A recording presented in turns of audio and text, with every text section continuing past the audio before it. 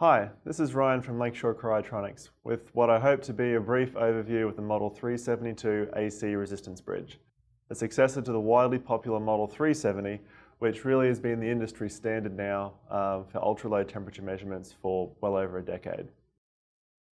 So quickly, for those unfamiliar with the concept of an AC resistance bridge, this basically just refers to the fact that this particular unit measures resistance by using a sinusoidal AC current source and then a lock-in to measure the resulting voltage.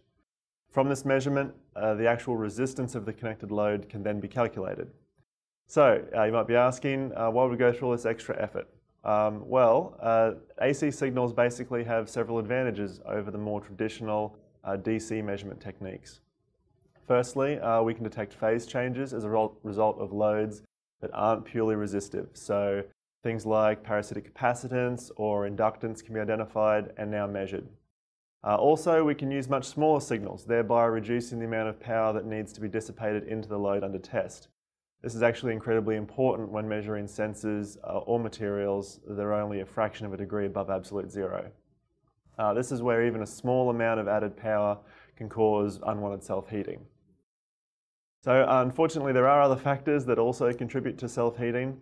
This includes external noise sources, which can be picked up through instrumentation wiring and then passed through the sampler sensor. And this can actually be enough to cause this self-heating, which is where our patented balanced current source comes into play. It makes sure that noise never sees a viable path through the load, and the fully isolated measurement circuitry inside the 372 makes sure that noise won't be introduced by the instrument itself. So altogether, this makes the 372 the perfect device for measuring many different types of impedances at ultra-low temperatures, where input power must be kept to an absolute minimum. So with that out of the way, let's take a closer look at the instrument.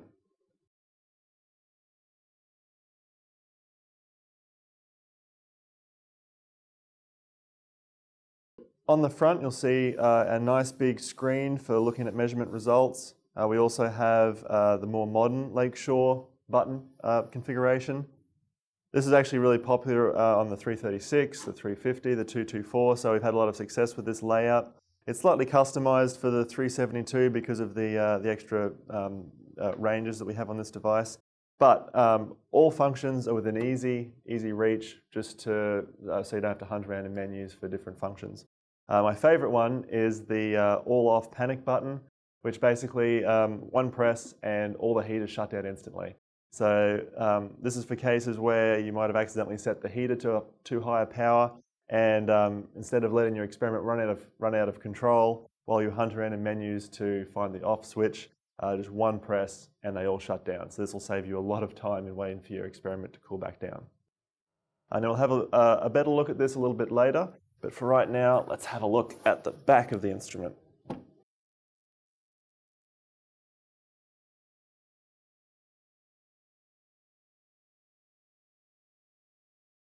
Working from left to right, first of all, you'll see the main measurement input, which is actually split into two inputs on this particular product. What we've done is we have current supply going out to the sensor or device, and on a separate connector we have the voltage measurement being made.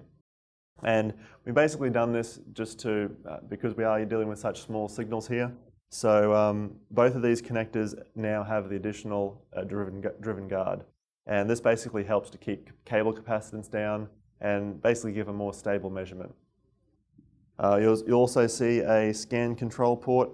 That's basically for connecting these measurement inputs through to a scanner. So if you want to measure more than one device at a time, you can hook this up to a scanner, which will scan through different measurements one by one.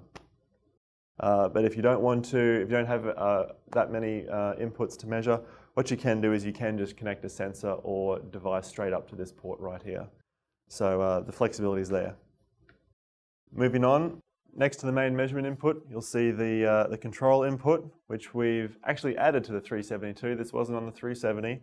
It's a completely new, dedicated input for the purpose of basically controlling temperature while you might be doing other activities with the main measurement input. So the idea being that you will connect this through to a main temperature sensor inside your experiment and continually watch that, rather than on the 370, where what you'd have to do is scan to a temperature control sensor and then take your eye off it while you go and do your other measurements.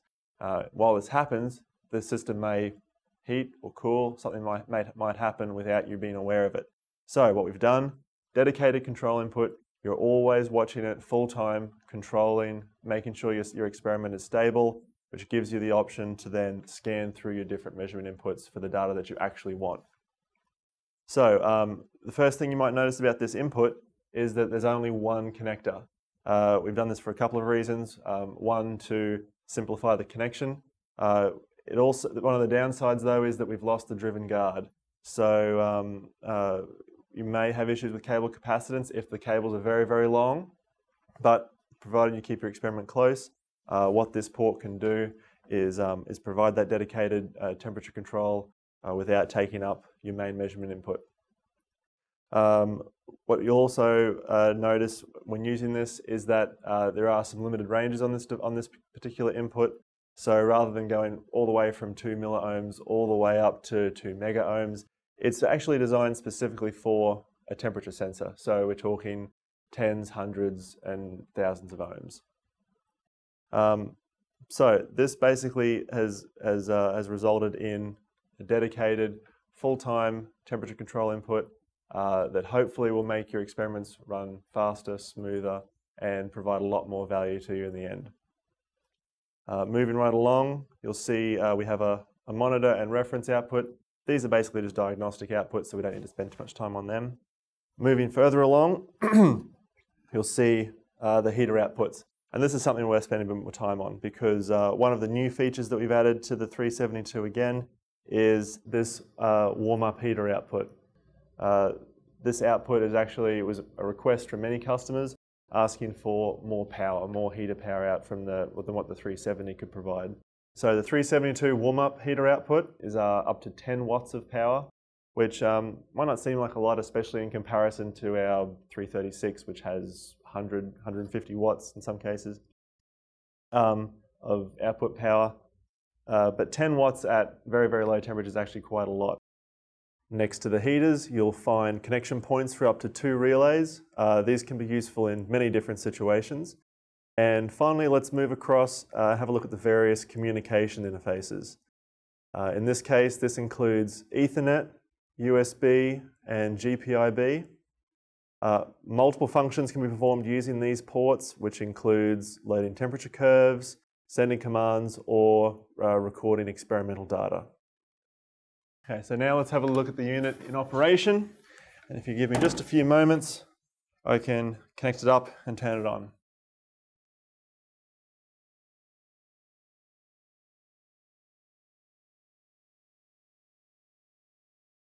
Okay, so now that we're all connected up, let's start by turning the 372 on.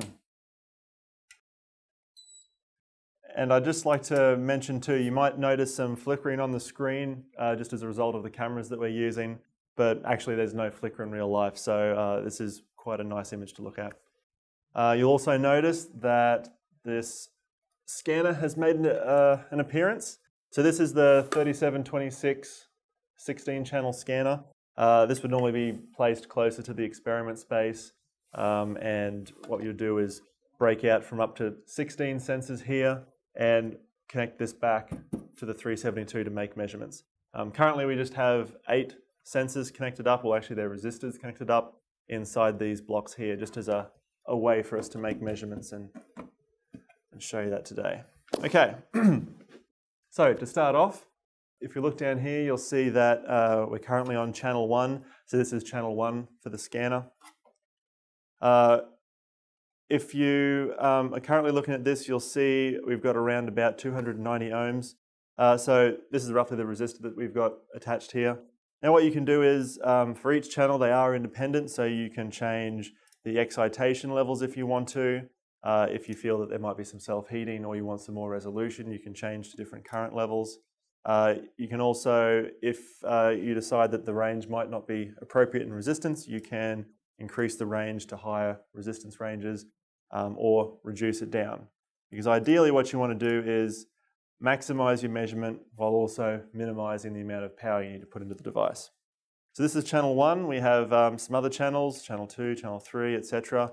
And you'll notice that these are all in, we call them sensor units, but it's basically in resistance. So you'll see this is kilo ohms. Before we were in just plain old ohms. And this will go up to mega ohms and down to milliohms and nano ohms if you're interested in that. Okay, so what we can also do is go to channel 4, which I've currently set up as a temperature sensor.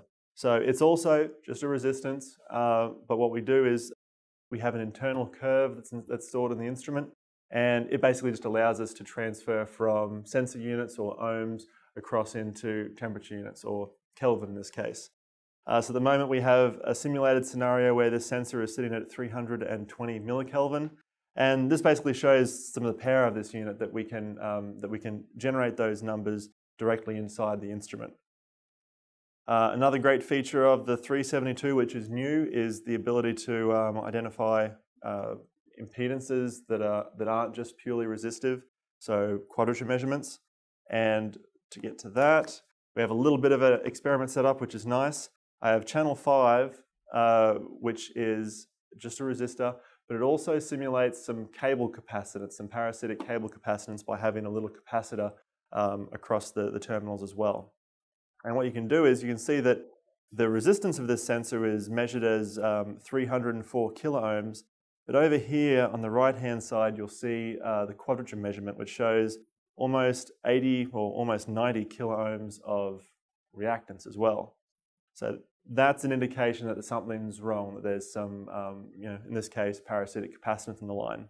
And to show you how much of an effect that can have, on channel 7 here, I have that same resistor, but no capacitor in the line. So now you'll see that the measurement's actually 330, so it's about 10% higher. So this can throw off measurements. So the 372, now that you can identify this as an issue, you can identify, okay, there's something wrong with the measurements, there's some cable capacitance, and then it's sort of on you to try and figure out how to remedy that. So if we go back to temperature units, you can see this is currently set at 320 millikelvin. What we can then do, I don't have this hooked up at the moment, but if you had a heater connected in the same system, then what you could do is use this to create a set point. So say we wanted to, this is base temperature, and we wanted to get it up to 500 millikelvin for an experiment. You could go set point, set 500 millikelvin, and this would then use the internal PID closed control loop to heat the system up to 500 millikelvin, and hold it there quite stably. We also have over here on the very right a lot of other settings for things like input setup. So you can do things like change the name here. I've named this one sensor 1, but you can name this whatever you want. You can also do all things like set up your PID control loops, do things with your curve entry, and various other things that are quite useful in this instrument. So that's basically a quick overview of the performance or the operation of the instrument itself. There is a lot more you can do in this. You can change display modes, and it can be there is quite a lot of powerful features in here. So I don't have time to go over this today, but trust me, there's a reason the manual is so thick. All right, so with that, let's move on to have a look at some of the accessories that are available with this instrument.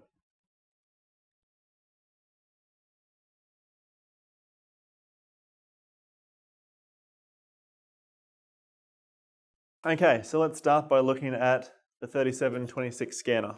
I have talked a bit about this today. This is the device that you would use to place closer to your experiment, to break out from just one connection in to multiple sensor or material connections out the other side. You'll see that we do have 3 inputs on this side. This would go, this is the voltage, current, and scan control running back to your 372. And on the other side, this is your connection point for up to 16 sensors. So this is a really important device, not just in the fact that you can scan through different channels, all with just one connection to the scanner, but it also includes preamplifiers. So if you do have quite a distance between your experiment space and your 372, then this basically just makes sure that the signals aren't interfered with. They don't have additional noise added to them before it can make its way back into the instrument to be measured. So this is actually quite a good device, not just for the scanning through multiple channels, but for signal integrity as well. And these scanners come in two different varieties. We have the 3726, which really is just an extension of the measurement circuitry inside the 372. So it's mostly targeted at making multiple different temperature sensor measurements inside an environment. So there are usually quite a few different places you want to measure temperature inside a cryogenic system. So that's the main focus of this device here. It's absolutely great at making very, very low power measurements. There is also another scanner called the 3708. It's just been around for quite a while, is in use with our 370 as well. And its main focus is material characterization, so it has a very, very low noise figure. Not the best for making temperature sensor measurements because it does have a higher DC bias current than the 372 or the 3726, but it can't be rivaled in making very, very accurate low resistance or very high resistance measurements. So between the 3726 and the 3708, you really have a lot of flexibility, a lot of options in augmenting the power of the 372. The scanner also comes with a mounting bracket, so this is useful for mounting to your experiment space, normally because a lot of time you might not have a bench to put this on. You'll also get a scanner cable to run from the 372 to the scanner. By default, we have a few different options here. We have 3 meters, 6 meters, or 10 meters if you'd like to run quite a way. In those longer runs, you just have to be a little bit conscious of the potential to have parasitic capacitance in the line with those longer runs. Now, for those wishing to use the 372 in a backwards compatibility format where you had a 370 in an experiment space and you just like to swap it out for something a little more, a little more powerful, we do have a little adapter cable as well. This is just for plugging into the heater outputs so that you can connect straight to BNC, which is what the format was in the 370s. So with this attached, this really does become a drop-in replacement for the 370. And then you just get to have the fun of, what do I do with the control input? In addition to the heater adapter, there are also many other connectors that can be attached to the 372. A lot of these you'll receive with the 372 when it arrives. This will include the 6-pin DIN connectors, so this is for temperature sensors that you want to connect directly to the 372. It also includes some 6-pin and 7-pin terminal blocks, and that's just for the heaters, the relays. It's a very nice little screw terminal, so very quick and easy to install heaters and relays into the 372. If you're getting a scanner, you'll also be supplied with some 25-pin DIN connectors to feed sensors into the scanner itself, and all of these are available to get separately if you do need additional ones in the future. The 372 also comes with, has the option to get rack ears as well. If you do decide that you'd like to put the 372 inside a rack, it's a 19-inch rack mountable. And just basically helps to improve the flexibility of the device. You can have it on a bench top, in a rack, really wherever you'd like to put it. So that basically comes to the end of our brief overview of the 372. This really does show it's a very flexible, reliable, high quality instrument. Please feel free to contact sales to ask any questions you might have about the instrument, or keep looking further on the website. There is a lot of really good details on there. Thank you very much, and we'll see you soon.